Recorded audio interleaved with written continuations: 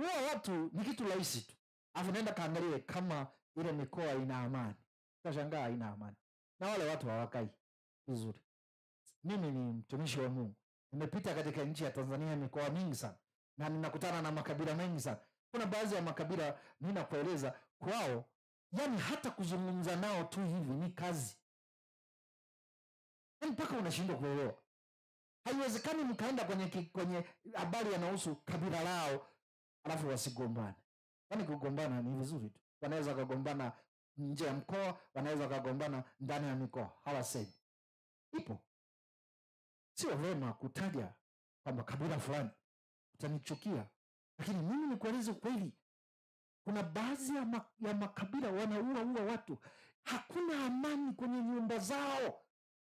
Tena asiwadanganye mtu. Biblia inasema hakuna amani kwa wabaya. Na mmoja wa mbaya ni yule anayeua watu. Ile damu ikimwagwa, hakuna amani.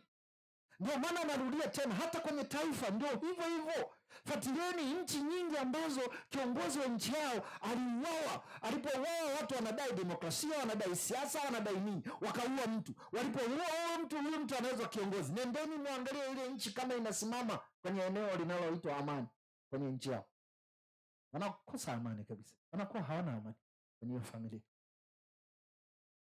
Hii mnasoma Biblia wakati mtu anaitwa Pilato, kabla hajaenda kumhukumu Yesu, maandiko yananifundisha kitu cha ajabu sana. Mke wa Pilato aliota ndoto. Unajua ndoto ni taarifa ya mambo yaliyopo na yanayokuja. Huyo mwanamke alimwambia Pilato akasema, huyu mwanaume niliyemuota kwenye ndoto umekosa amani kabisa. Nimeumizwa sana. Ni jambo ambalo kwa kweli sio jambo la amani. Nimepata shida. Unajua ni kwa nini? Inao kichwa. Sisi tunaitazama damu ya mtu kwenye kona moja tu, kama damu ya Yesu Kristo kwenye kona moja tu inanena mema. Inafanya nini? Ni kweli. Lakini wale walimuua yule Bwana wetu bila kosa. Yesu walimhukumu wale jamaa, hajafanya dhambi. Hajafanya dhambi yoyote. Na mtu wote anayejua lazima ajue kabisa kwamba ile damu ambayo anaimwaga kwa Yesu Kristo bila kitu kinaitwa leo hii kosa. Sisi tumefanya kosa. Ukuti watu wengi wanaingia wanafanya toba kwa ajili ya kumwaga damu ya Yesu Kristo bila hatia. Wengi hatuombi, ila tunashukuru tu. Asante Yesu, ulimwaga damu. Mwambie kunaelewa. Swali mwambie kunaelewa wewe. Umewahi fanya maombi siku moja ukasema Yesu nisamehe. Wewe ulikuwa huna dhambi. Walikusingizia. Ni kweli uliachia damu kwa ajili yangu, asante. Lakini tusamehe, tulikuua bila kosa lako. Baada narudi tena. Sikiliza. Kwa nini amani haziko kwenye nyumba? Inawezekana kwenye mitaa, inawezekana eneo, nitawapa mfano. Mimi najaribu kukupa tu mfano. Umewahi fikiri leo hii unaishi mtaa huu unaitwa mtaa wa hapa unaitwa Majengo.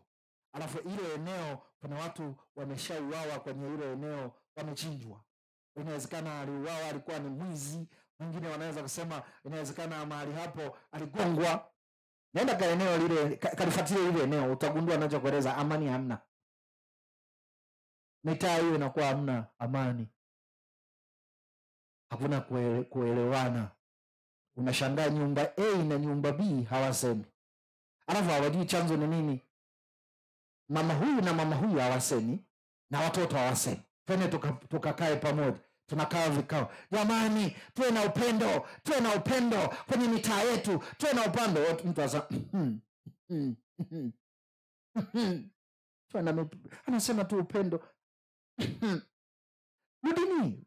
Mimi nazungumza na nyinyi wana maombi kwa sababu hapa namfundisha somo la maombi leo. Mimi tumekuja hasa kujifunza juu ya maombi. Cheki, angalia. Kwa nini hatuna amani kwenye huu mtaa? Kwa nini hao watu tumekuja wote? Tena wote kwenye huu mtaa wageni. Tumefika ile eneo, wote ni wageni, wote mko mjini, mmekutana huku, tena mmekaa, huyu ana nyumba A, huyu nyumba B, yule yuko mbele pale, huyu, lakini hawawezi wakakaa. Ni wanafiki. Nikisema wanafiki waongo, wakikutana asubuhi, Bwana asifiwe, huyu anaitika amen, lakini moyoni hawana amani, hawawezi kukaa. Nendeni kwenye maeneo ambayo watu huko ambako wanaishi, walitokea waganga wa kienyeji ambao walikuwa wanapokea damu za ndege au damu za wanyama kwenye lile eneo, zikamwaga. Nendeni watu wajenge hilo eneo. Nasema kulikuwa kuna madhabahu, manake zile madhabahu za miungu zilikuwa zinaitia kule kitu kinachoitwa, zinapokea damu. Zile damu zilimwagwa za wanyama, inawezekana za ndege. Yakaenda miaka kadhaa, watu wakahama, alafu tukaja kujenga lile eneo. Endeni muangalie watu wa kule kama wanapendana. Sikiliza, nasema hivi, mnaweza mkawa mnaishi leo mahali, zamani kulikuwa kuna madhabahu za miungu ambazo watu huko walikuwa wanapokea damu za nini? Za wanyama na ndege. Zile damu zilikuwa zinaachiliwa, Biblia inasema zinatakwa. Nimewafundisha jana kwenye kitabu cha Mwanzo sura ya 9.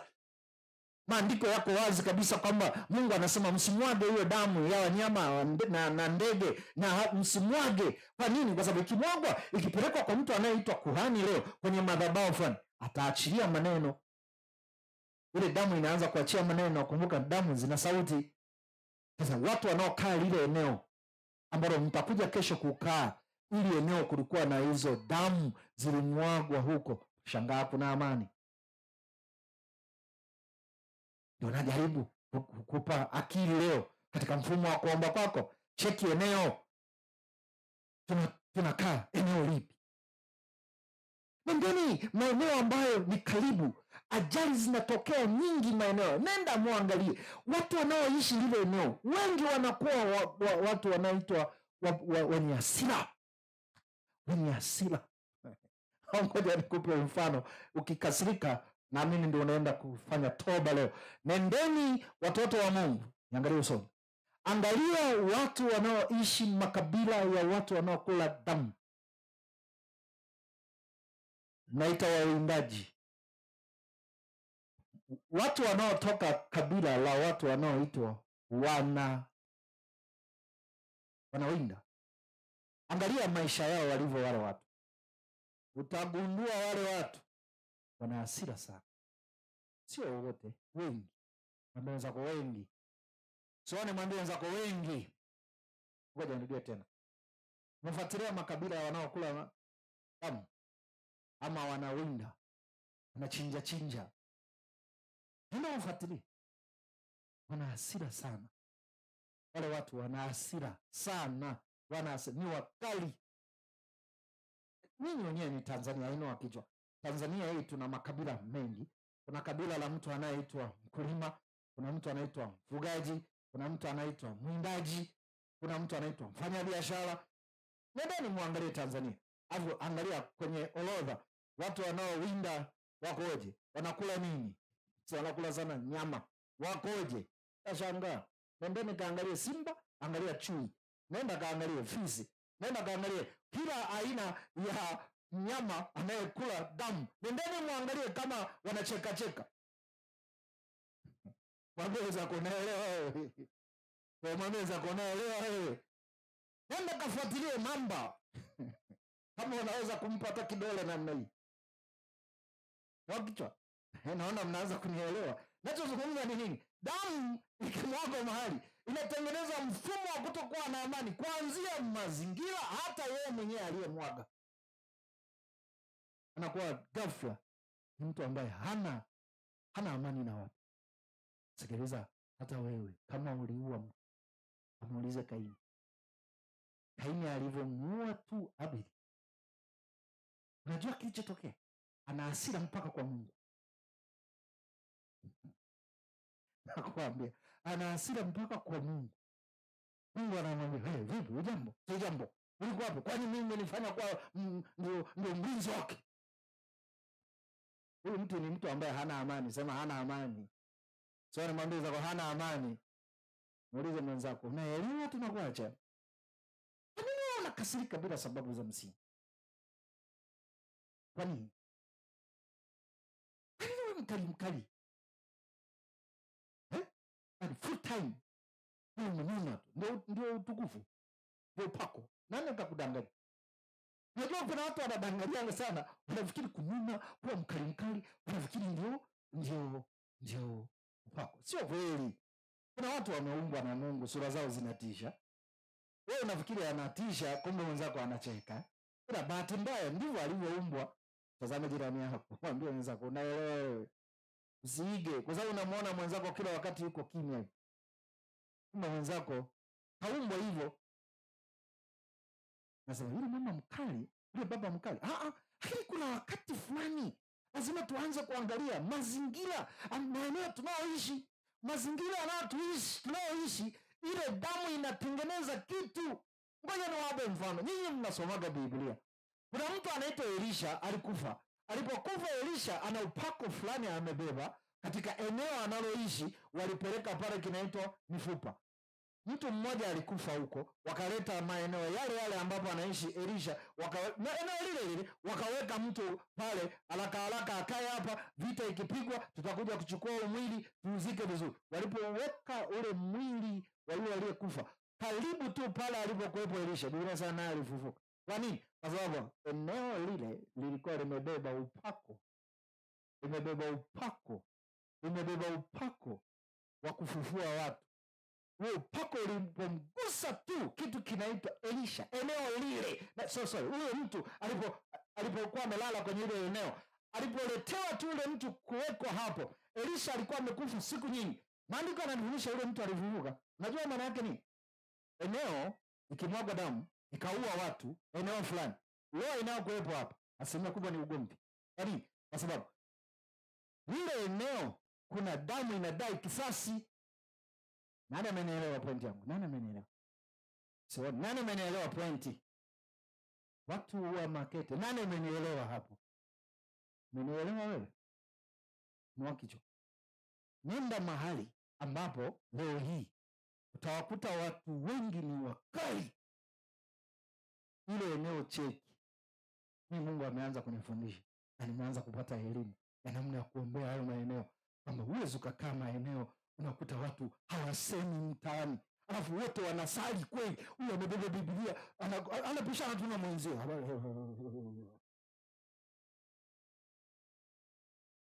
Alafu mkafikiri kitu cha kawaida. Sio cha kawaida. Kuna nguvu iko kwenye ulimwengu leo. Cheki ni wapi? Mungu ataanza kuambia kuna damu mwanangu. Kuna damu kama ilivyoondoa amani kwenye familia ya huyu mtu anayeitwa Daudi, ndivyo hivyo damu inaondoa amani kwenye mazingira wanaoishi hao watu. Ndio maana hawana amani. Tanzania, Mungu anatusaidia kweli. Anatusaidia sana. Kama tuna uwezo wa kuongea Tanzania, Mungu anatusaidia kweli.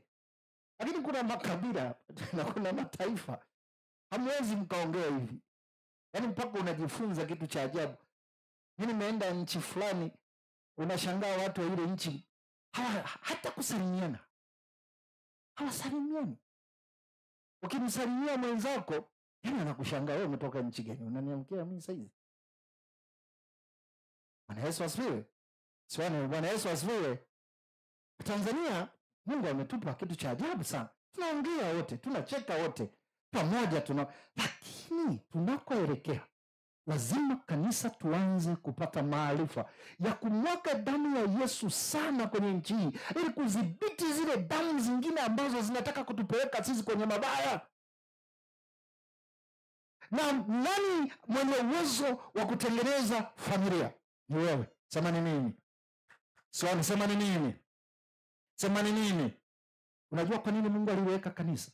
Unajua kanisa limeletwa duniani kufanya kazi ambazo Mungu anataka afanye na kanisa. Mungu, hata hivyo ninapozungumza na wewe, ungejua, yani Mungu anataka uelewe kwamba amani katika nchi yako, amani katika familia yako, amani katika wilaya yako imeletwa na kitu kinaitwa kanisa. Mimi nawafundisha kitu cha ajabu sana. Mimi sizungumzi kama mwanasiasa. Katika siasa, msipokwenda kumwomba Mungu sana kanisa, kuna siku mtashangaa, amani itaondoka, mtaitafuta, mtashindwa. Kwa nini? Kwa sababu kuna sehemu hatujapata maarifa ya kufanya. Kanisa ni wewe. Anza kuomba maombi ya namna hii tunayojifunza. Achia damu mara kwa mara ya Yesu Kristo ikae mahali ambapo hakuna amani, amani iwepo. Mnanielewa kanisa? Soone, Bwana Yesu asifiwe. Chenye uwezo wa kuidhibiti ile damu kutengeneza amani katika familia ni damu ya Yesu Kristo. Na nani anatakiwa akaitumie? Ni kanisa. Kanisa ni nani? Ni jamii ya watu waliomwamini Yesu kuwa Bwana na Mwokozi wa maisha yao, watu wanaompenda Yesu. Hawa ndio wamepewa dhamana. Ukisimama wewe mama, mimi sizungumzi na watu wengi hapa, unaweza kuta mmekuja wengi hapa Makete, mtu mmoja tu ndio atadaka ili somo, atalifanyia kazi na wote watapona. Unaenda sawa? Swali, tunaenda sawa? Na huyo mtu wewe ni wewe, sema niwe ni mimi. Tenga katika muda wako. Jana niliwaambia nyinyi watu hapa, kama una WhatsApp, nitumie namba kila mwezi na kutumia angalau kipengele cha kuombea. Sisemi uombee ukae toka asubuhi mpaka jioni, sijasema hivyo. Yaani angalau kila mwezi wewe unaomba nini? Kuna kitu ambacho inawezekana Roho Mtakatifu akanipa na wewe unavyo, lakini nasema hebu tuombee hiki, hebu tuombee hiki kwa ajili ya Makete, tuombee hii kwa Njomba, tuombee hiki. Ni kwa faida yako. Nimesema andika namba 0754 849924 MWAKATWILA 0754 8499. Ukinirushia kwenye WhatsApp, kwa sababu kwenye WhatsApp angalau tunaweza tukaandika kwa urefu kidogo na kuandikia tuombee hiki, kwa sababu 1 2 3 4 5. Mkiwa wawili watatu, na wewe ukamtumia mwenzako na wewe ukamtumia mwenzake, tunaomba. Ndio kanisa kazi yake ya kufanya. Kanisa linajengwa kwa njia ya nini? Niwaambie, mawasiliano kati ya Mungu kati ya Mungu na kanisa. Kanisa ni nani? Ni watu. Tunawasiliana na Mungu kivipi? Kwa kupitia maombi. Maombi kivipi? Lazima tuombe kwa maarifa. Tusio tunajiombea tu, Baba katika jina la Yesu. Tuanze kuangalia kwa nini hamna amani kwenye familia. Kuna damu iliwahi mwagwa mahali, nasimama. Najua sijui, naanza toba, naanza kushughulika, naanza kuhakikisha kwamba naachilia damu kwenye familia, naachilia damu ya Yesu mahali popote. Amani ilipokuwa inaondoka, kama vile ilivyoondoka Daudi alivyoua, leo naiondoa amani. Ije sasa, amani sasa ije. Utashangaa ghafla amani inaanza kuwepo kwenye familia. Anaanza kukupigia simu ndugu yako ambaye hamjawahi ongea. Nani amejenga? Ni wewe. Ndipo hata Mungu atakubariki. Sijawa na muda, ningekuwa na muda. Ukiomba maombi ya namna hii ndio unapata baraka. Kwa nini tunaomba sana afu hatuoni baraka? Tunaomba hatuna akili. Tunaomba sana hatuna akili, maana hakuna kinachofanyika. Ndio maana hata Mungu anasema tunaomba, anasema Yesu anatufundisha habari ya kuomba. Hamjasoma Biblia kwenye ile sala kuu? Ameanza pale juu, anasema msipayuke. Unafahamu kupayuka maana yake nini? Nafikiri kupiga kelele. Sio maana yake, ni kuzungumza bila ujui unachosema. Wakisho, niseme nisiseme. Si tunaenda tu, Baba katika jina la Yesu, naomba leo achilia uzima hapa, achilia huyu aliyekuwa anaumwa apone sasa kwa jina, na utapona leo. Ukirudi kwa Mungu, Mungu sasa aliyekuambia atapona ni nani? Unasema umesema tuwaombee wagonjwa atapona. Anasema sio kila mtu ukimwambia atapona. Ilitakiwa uniulize, Steve, kwa nini huyu anaumwa? Mimi nitakufundisha huyu anaumwa kwa sababu ana dhambi. Tunaanza na nini? Toba. Sasa sisi tunaomba bila akili. Yesu anasema, unajua nilimwombea MWAKATWILA sikupona. Twende kwa askofu. Nakuja kwa askofu. Askofu na yeye asema, mimi mwanangu njoo. Baba katika jina la Yesu. Hapana, unatoka tu Mungu leo taarifa anakuambia anakufa. Sasa Mungu mbona sikuelewi? Anasema wewe aliyekuambia umuombee nani? Sasa unaomba bila akili. Kwa lugha nzuri unaomba bila ufahamu. Niseme nisiseme. Niseme nisiseme. Unajua kuna wakati tunafunga siku 3, kumbe ni sawa na mgomo wa kula.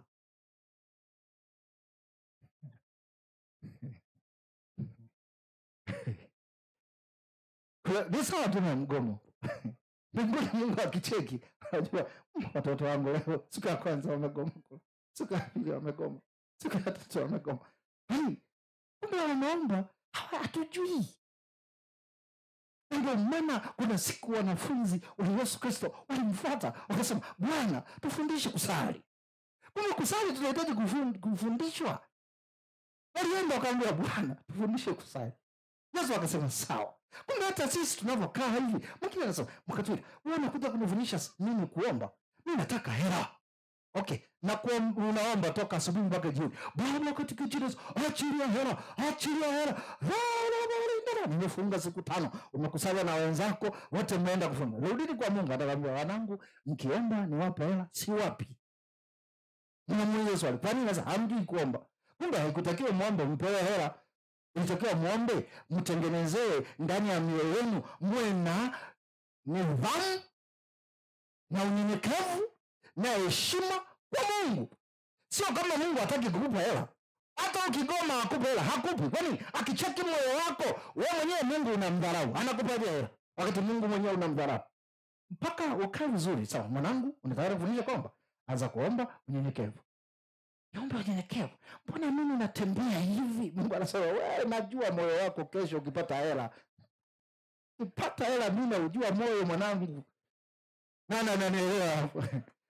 Naelewa hapo. Unajua kwa nini nimeanza kwa staili hiyo? Natamani tupate maarifa ya kuomba. Kama kumbe kuna wakati hakuna amani kwenye nyumba, kwenye familia. Kumbe ni sababu babu wa babu yetu aliwahi mwaga damu. Ile damu inatakwa. Ina madhara gani? Inaondoa amani kwenye familia. Nendeni kwenye nyumba za watu ambao wamezaliwa kwenye familia za kiganga au machifu. Sisi tunaita mafumu. Na wafahamu wale. Nendeni kwenye ibada zao ambazo kama familia mnakuwepo. Inawezekana uliokoka, inawezekana hujaokoka, lakini uliona unavyoleta leo hii pale wanaitwa wanyama wanachinjwa. Wanachinjwaje? Sisi kule Unyatusani wale machifu wale, sijui nyie huku Wabena na watu Wakinga. Siseme mengi, mseme nyinyi wenyewe, kwa sababu ni rahisi kusema ametutaja jina letu. Kwa sababu watu wana hasira. Atwendi hata kesho.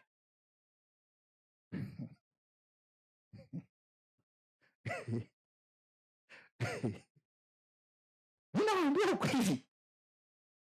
Ndani kwenye hizo familia, ndani kwenye hizo familia ambazo kuna machifu, akifa mtu, wanakuja pale kwenye msiba, wanaleta chakula pale. Wanafanyaje? Kule kuna machifu wa Kinyakyusa, unajua hawachinji kama sehemu nyingine wanavyochinja. Wanachukua shoka, wanapiga bii, damu inamuka, ndio wanakinga humo. Wanachukua yule kuhani wa yule miungu inajua inachosema, alafu ndio anachinja. Alafu hawachuni hata ile nini, hawachuni ngozi, wanachukua hivyo, alafu ndio inapikwa chakula, wanakula na wewe mwenyewe unakula. Ni jambo shida yangu, una imani ya kudhibiti ile damu iliyomwagwa?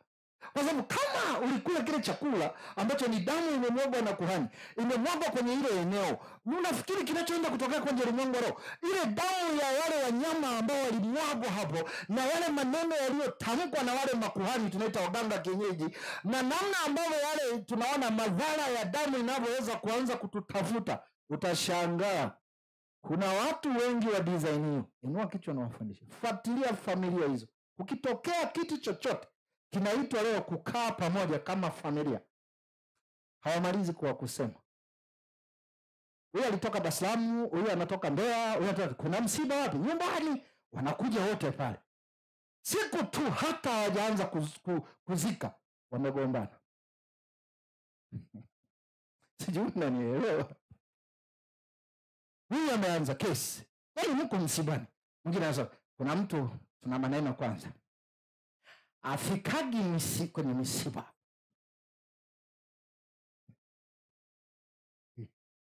Hiyo kesi nzito. Hiyo kesi nzito.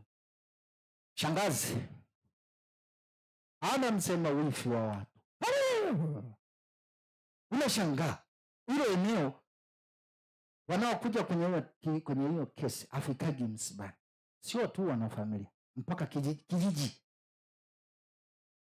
Wamama wale wa kijiji ndio wameitisha afikagi msibani. Wewe muulize, huyu alipowahi fiwa kwake, wewe uliwahi kwenda? Huyu anaishi Dar es Salaam, ana ndugu zake wako Dar es Salaam, umewahi kufa, wewe umewahi enda? Umeuliza swali, kuna nini kinatokea magomvi ya namna hiyo? Mungu atakwambia cheki zile damu zinazomwagwa hapo katika ukoo huo. Si kama mnanielewa, kwenye ukoo wenu, kwenye hiyo familia, unaweza kukuta kuna damu inapiga kelele kama vile yaliyomkuta Daudi. Hakuna amani, hamwezi kukaa. Mnakuja kwenye harusi. Harusi ni sherehe. Watu wengi wakimaliza harusi, familia nyingi ndio kuanzia leo sikanyagi tena. Mwambie zako sio kwenu, mwambie zako sio kwenu, sio kwenu. Seme. Ndani muone. Mpaka mmeshangaa. Tunakuja kwenye harusi, ugomvi upo hapo mkubwa. Unaanza kesi. Hiyo kesi unashangaa wanakumbuka dhambi ilifanywa na mtu mpaka wenyewe wanasahau. Hebu eleza wewe vizuri, hivi ilikuwaje eti? Wanaanza kueleza. Alipo kwenye harusi ya nani? Kwenye ile harusi ya nani yule? Hivi anaitwa nani yule? Alikuwa anaolewa yule. Alikuwa ni mtoto wa mjomba yule wa juu yule. Basi huyo. Yaani hata wewe mwenyewe ulisahau. Ili tu itokee nini? Ugomvi. Mwambie za kunaelewa wewe. Unajua kinachoondoa hiyo amani ni nini? Tunasema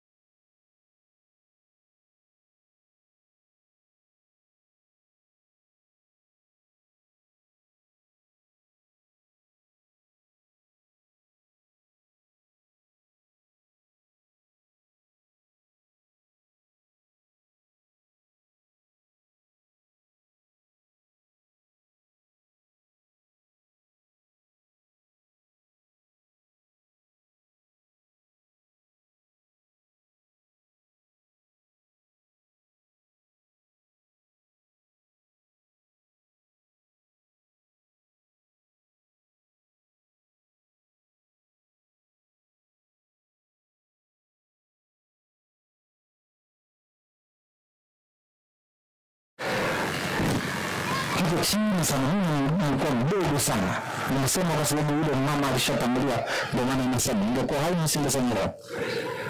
Kwa sababu najua habari zinaenda, naweza kusikia. Bwana Yesu asifiwe. Kwa sababu alitangulia, ndio maana nimesema angekuwa yuko hai angesikia. Na nispendi. Ghafla yule mama aliposikia mimi nimeanza kufundisha kanisani. Yule mama ghafla, mimi na yeye hanipendi. Yaani niwe mkweli kabisa, hakunipenda. Nimemkosea nini? Nilitafuta. Nisikilize kwa makini na wapo akili ya damu inaweza ikasababisha kitu kinaitwa madhara mahali na namna ambavyo mnaweza kuomba. Mimi nikaanza kuomba sana kwa Mungu. Naomba, kwa nini Mungu? Sina amani na huyu. Yaani kwa lugha nzuri, amani hapa nyumbani haipo kati ya mimi kanisani na huyu. Alafu nikaja kugundua baadaye kitendo cha mimi kutokuwa na amani na yule mtumishi, yule mama, ilianza kututengenezea kundi. Maana yule mama alikuwa na watu, alafu na mimi watu waligundua kwamba Steve hapendi na wao wakakaa kwangu. Kwa tukawa ni watu ambao tunaenda kanisani wote, lakini kuna makundi mawili na la tatu halijui kitu. Bwana Yesu asifiwe. Sioni, haleluya. Mnaelewa ninachosema? Mnaenda kanisani, mnafikiri wote mpo pamoja. Kumbe hamna umoja wote. Huyu mmoja anajua mama fulani hanipendi, na mwingine anasema Steven hanipendi, alafu kuna mwingine hajui kitu chochote. Yeye hajui kitu. Maana tuna mambo mangapi? Tuna makundi matatu wote kanisani. Mimi nikapata shida. Nikarudi kwa Bwana. Nikaanza kujiangalia, kwa nini huyu mama ananichukia? Nimekosea wapi? Najua Mungu alikuja kwangu alinifundisha kitu ambacho ndio maana leo nataka tujifunze kutumia damu ya Yesu Kristo kutengeneza amani katika familia ilipoharibika. Na tutumie damu ya Yesu. Mungu alianza kunifundisha mambo mengi sana. Nilikuja kugundua mambo mengi sana baadaye. Kweli nilikuja kugundua baadaye, nilikuja kugundua mambo mengi sana ambayo pale kanisani, watu wanaoingia tu kanisani, kwenye eneo lile lile kanisani, kuna damu zimemwagwa. Niwaambieni ukweli. Mwingine anasema kivipi? Zakaria aliwahi, Biblia inasema aliuawa madhabahuni. Sio jambo geni, lipo kwenye Biblia. Yaani humo makanisani kuna watu wanamwaga damu sana. Wanamwaga damu sana kwa mitindo tofauti tofauti. Alafu hatujui namna kufanya maombi. Kama nimesimama hapa kanisani, kwa nini hapa kanisani hakuna amani? Leo mtaarifa atakwambia kuna damu zilimwagwa na hawa watu walioko hapa. Kwa hiyo anza toba. Ukianza toba na namna kufanya, utajua kinachoenda kutokea. Inawezekana eneo mnaloenda kuishi. Nikisema eneo, wewe umeenda pale kuchukua leo kununua kanisa. Umenunua kiwanja. Unajua hapo nani aliwahi huyo mtu eneo hilo?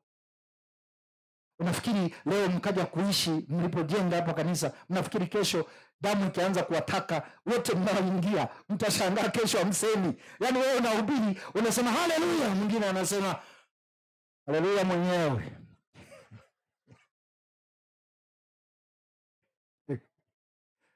Naweza kunaelewa tunakoacha. Ile amjaona, yaani leo kanisani hampendani. Yaani mtu anahubiri vizuri, mwingine anachukia. Yaani nasema tu hivyo.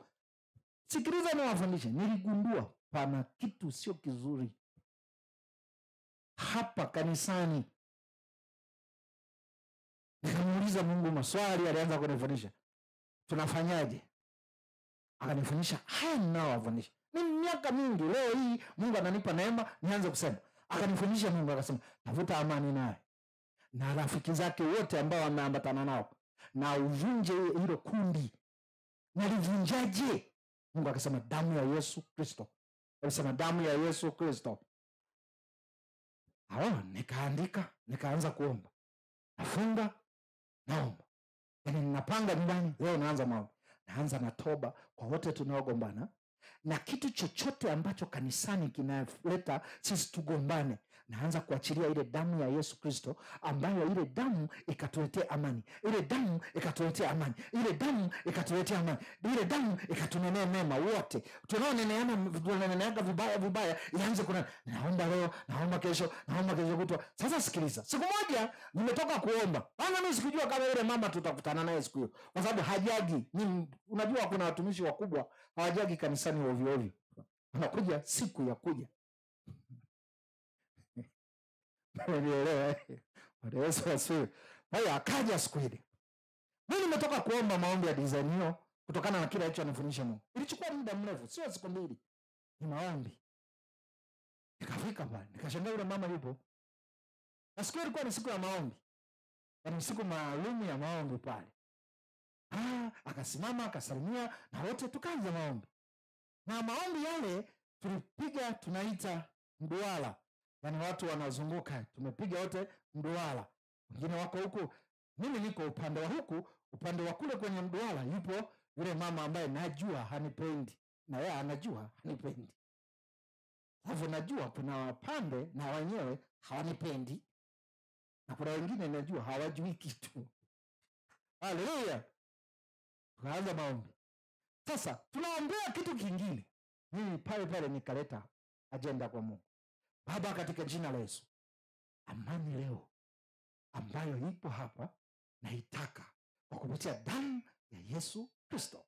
Ile tabia, nguvu zozote shetani alipopata mlango, damu zilizomwagwa, kila kitu chochote kilichokuwa kileo ni kibaya, maneno, wivu, kila kitu kibaya kilichokuwa kinatugombanisha mimi na huyu mama mtumishi, leo naachilia damu ya Yesu, naachilia damu ya Yesu, itunenee mema. Alafu nikasema kwa jina la Yesu, damu ya Yesu ibomoe kiambaza hapa ambacho kilikuwepo, ambacho kimewekwa cha kututenga sisi. Si mnajua Biblia inafundisha kwenye Waefeso inasema damu ya Yesu ilibomoa kiambaza kinachotutenganisha kati ya sisi na Wayahudi. Kwa hiyo ile damu ilienda ilibomoa kile kiambaza. Ilipobomoa ikatubeba sisi, na sisi wa mataifa na Waisraeli, ikatupeleka kwa Mungu. Nikasema hivyo, natumia msalaba, natumia damu ya Yesu.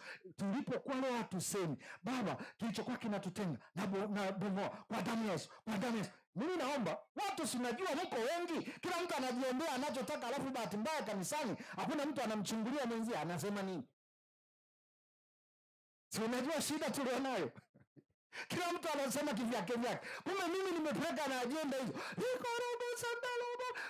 Ghafla nikashangaa yule mama chali alipiga akaniruka chini. Sasa ni mtumishi mkubwa, sisi tulimtangulia yule mama.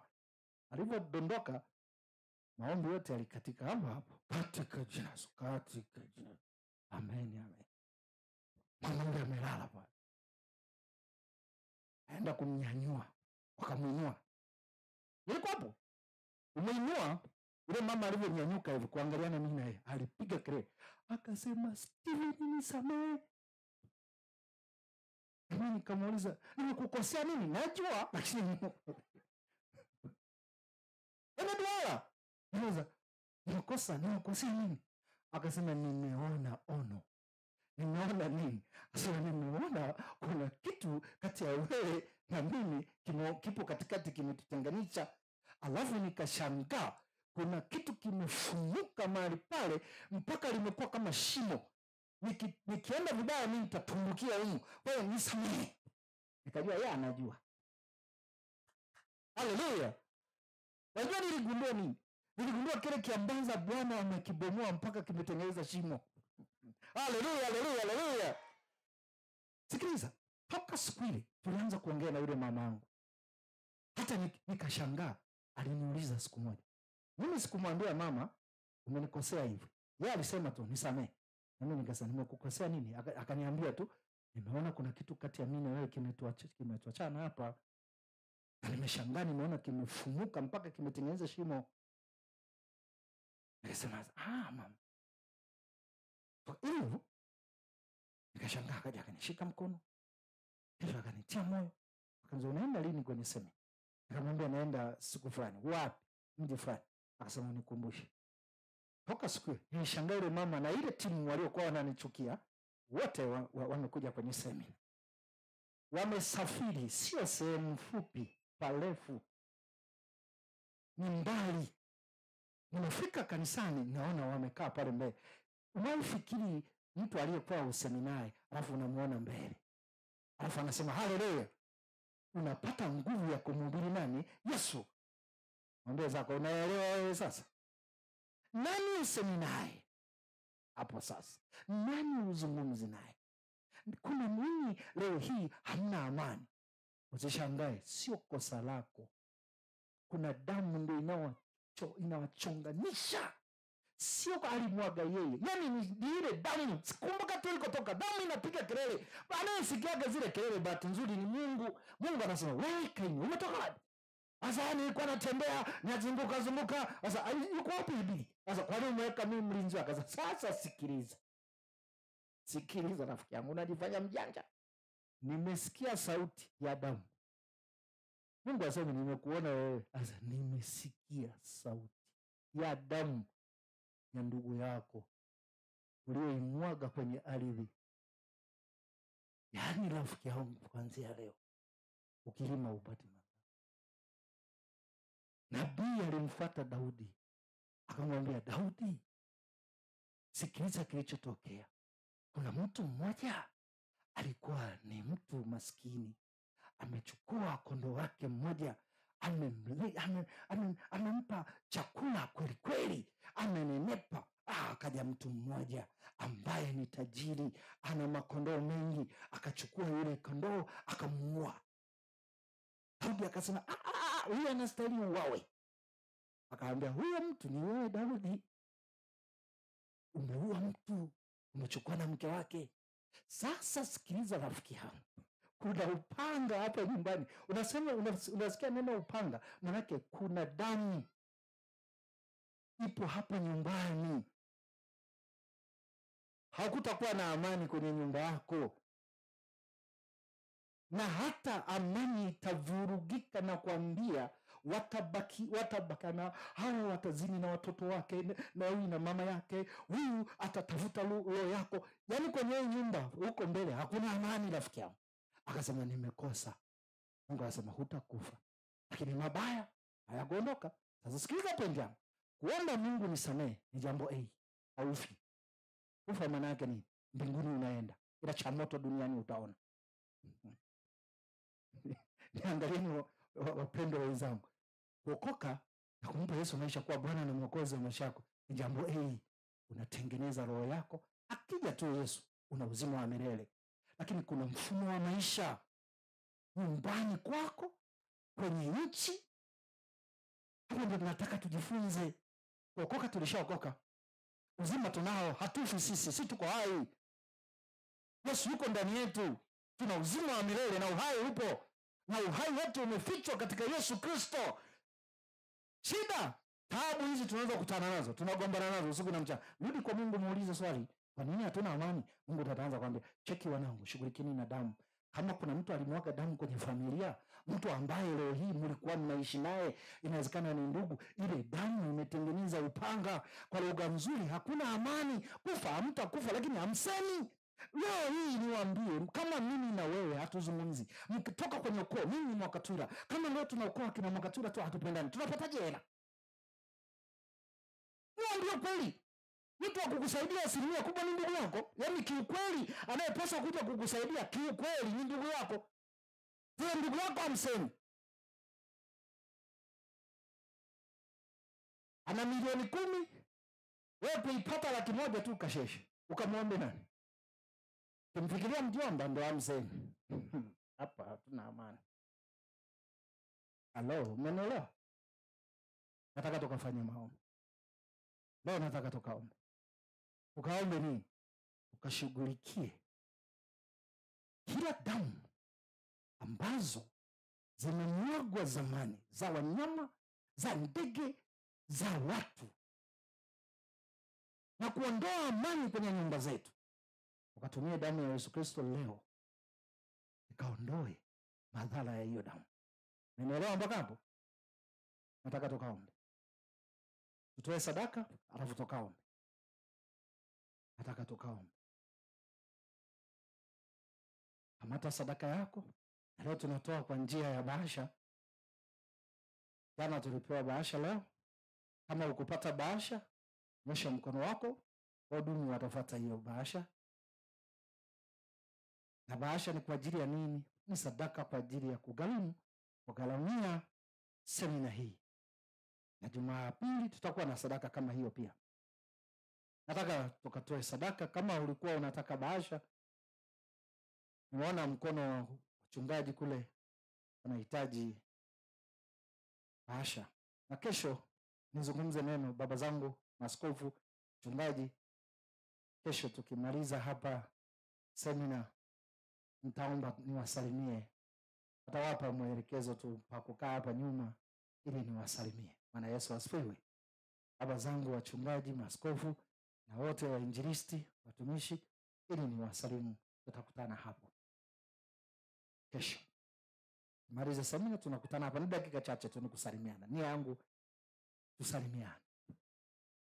Nataka tukamtolee Mungu sadaka. Nani alitaka bahasha? Hajapewa. Pale nyuma pale kuna mtu pale.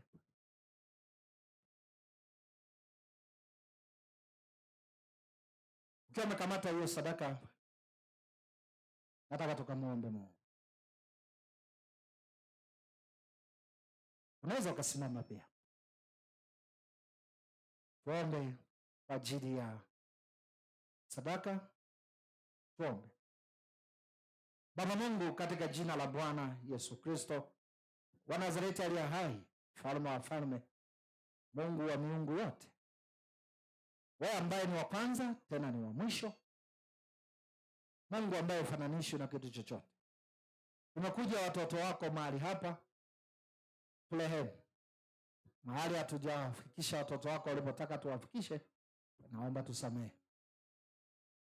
Mahali popote ambapo Bwana umeona watoto wako leo tumesikia neno, na ndani ya moyo wetu tunasukumwa kuja kwako kutoa sadaka. Namwombea kila mmoja kutoa sadaka. Mbariki. Takasa kwa damu yako Yesu Kristo mikono iliyobeba hiyo sadaka, na hii sadaka itakase pia. Katika jina la Yesu aliye hai. Mungu, hata ulichotufundisha leo, tumepatana kuomba watoto wako hapa. Na kuomba Mungu, tunapoomba leo hatujibu. Kuna maeneo mengi ambayo Bwana, katika familia zetu, makabila yetu, taifa letu, makanisani, mahali tunapoishi, hatuna amani. Hatuzungumzi, hatusemi. Ni miaka mingi tunatafuta amani, sisi kwa sisi. Hatuna hiyo amani. Damu yako ya thamani, tunajifunza na tunaamini ina uwezo wa kubeba amani leo na kubomoa chochote kilichokuwa Bwana kinatuondolea amani.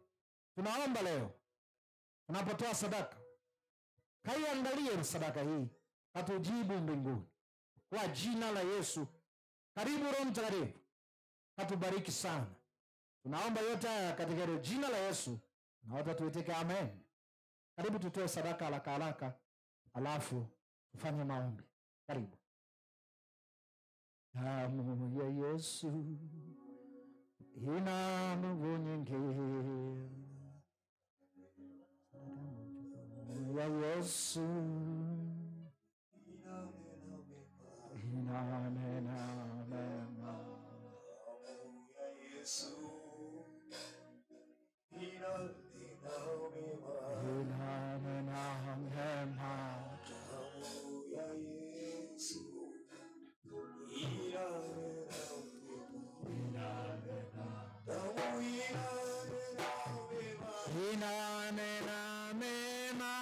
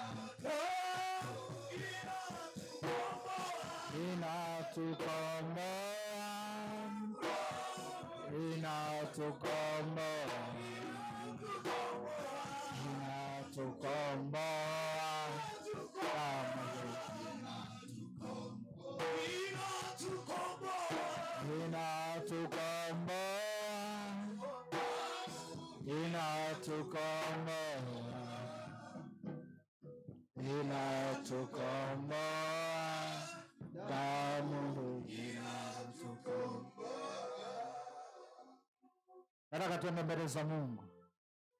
Kumbuka tulikoanza kujifunza, hiki ndio kipindi muhimu. Jenga imani yako katika damu ya Yesu leo. Amini. Usiwe na mashaka. Usiondoe kitu ambacho ni kikubwa ambacho ulikutana nacho kwenye maisha, kilichokuondolea amani na mtu, wewe mwenyewe na familia. Jenga imani. Uwe na hakika ya kwamba damu ya Yesu ina nguvu leo, ina uwezo mkubwa ya kuondoa chochote kilichokuwa kinatutengenezea kutokuwa na amani katika familia na nyumba zetu. Hiyo ilitokana na madhara ya damu. Damu ile ina uwezo wa kugonga. Hiyo ni kitu kinachoitwa shida na kutokuelewana katika familia. Bado hiyo damu ina uwezo wa kuondoa hilo tatizo. Ninachokitaka, hakuna amani kwenye nyumba zetu, tutumie damu ya Yesu Kristo kuondoa tatizo. Naamini mmenielewa. Ndicho ninachokitafuta. Hatusemi, hatupendani. Mimi sijui ni nani. Ulimkosea, alikukosea. Anaweza kuta ni mume wako, anaweza kuta ni watoto, anaweza kuta ni baba. Hakupendi. Unashangaa. Kama vile ambavyo ilitokea Absalom kumchukia Daudi, wakati Daudi anampenda kweli Absalom. Ni kitu cha ajabu. Inawezekana kwako. Cheki. Ni nani usemi naye? Ni nani una amani naye? Ni mke wako? Ni nani? Ni jirani yako? Cheki kwenye eneo mnakotokea, ule mtaa au kijiji mnachokaa. Hamsemi, hamna amani, mnagombana, kuna vikundi na magomvi. Twende kwa Bwana tukamwambie, tunajua damu ya Yesu inaweza kuvunja. Inawezekana ni kanisani kwenu. Mimi sijui unatokea kanisa gani. Inawezekana kanisani kwenu, inawezekana kwenye fellowship, inawezekana kuna eneo hamsemi kiasi ambacho hampendani kabisa. Yes, twende kwa Mungu. Inawezekana kwenye ofisi yako, kuna mtu hakupendi mpaka unashindwa kuelewa. Huyu hanipendi. Yaani nimejitahidi hata kwa jirani, ni bosi wake, hakupendi. Anakutengenezea mpaka ripoti za ajabu mpaka unashindwa kuelewa kwamba hanipendi, mpaka kiasi ambacho anatamani kuniona nakufa. Leo nataka tukatafute damu ya Yesu. Damu ya Yesu ikatutoe hapa. Inawezekana ni watumishi, sisi kwa sisi. Huyu ni mwalimu. Huyu mmoja asemi na mwenzie. Inawezekana huyu ni mwinjilisti, huyu ni mwinjilisti na huyu hawana amani. Huyu ni mchungaji, hawasemi. Twende tukatafute damu ya Yesu kanisa. Inua mkono wako wa kulia juu. Haraka twende mbele za Mungu. Sema, Bwana Yesu. Tuko wengi sana. Bwana Yesu, nisamehe. Leo na kuomba unisamehe. Mahali popote ambapo mimi kwa mikono yangu niliachilia damu ya wanyama, ya ndege, ya wanyama, damu za wanadamu ambazo Bwana, nimesikia neno lako, damu hiyo inapelekea mabaya na uharibifu katika nyumba yangu kuondokewa amani. Naomba Bwana nisamehe mimi, nisamehe Bwana. Bwana Yesu, naomba msamaha kwa ajili ya wote waliotangulia, ambao Bwana ni ndugu zangu, mababa zangu, walipomwaga damu katika maisha yao na kutengeneza madhara ya kuwa Bwana kwenye nyumba yangu na ukoo wangu kutokuwa na amani. Naomba leo samehe Bwana wa kila mmoja aliyetangulia, aliyemwaga damu. Naomba samehe. Yesu wa Nazareti, naomba toba mahali popote ambapo mtu alimwaga damu katika maeneo ninayoishi, na damu hiyo ikatengeneza uharibifu wa eneo hili ninaloishi, mtaa huu, kwenye mkao huu ninaokaa, kwenye mkoa huu, kwenye wilaya hii, kwenye kila mkoa wangu, kwenye taifa langu. Naomba leo samehe Bwana, samehe Bwana, tusamehe Bwana. Damu ya Yesu tunahitaji leo itutakase na kutuondolea madhara ya hiyo damu iliyomwagwa. Naomba leo Yesu wa Nazareti, kuna watu wa jirani na mimi hatuna amani. Naomba leo damu yako Yesu Kristo pekee ina uwezo wa kutengeneza amani katika hii familia na watu wangu. Kwa jina la Yesu, leo naomba damu ya Yesu, ondoa kila kitu kilichosimama na kutengeneza mabaya ya ugomvi.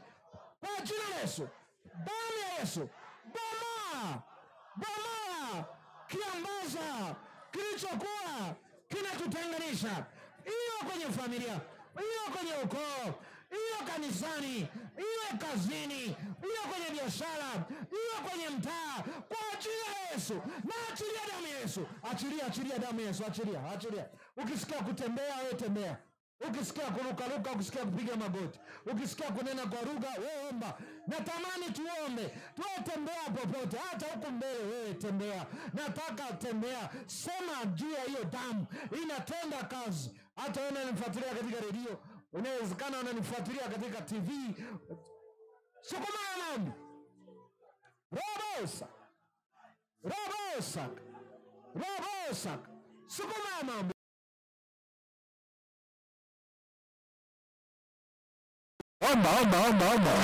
Omba watu, omba. Achilia hiyo damu. Nani seminari? Inawezekana ni watu ofisini, inawezekana ni watu kwenye ministry mnaofanya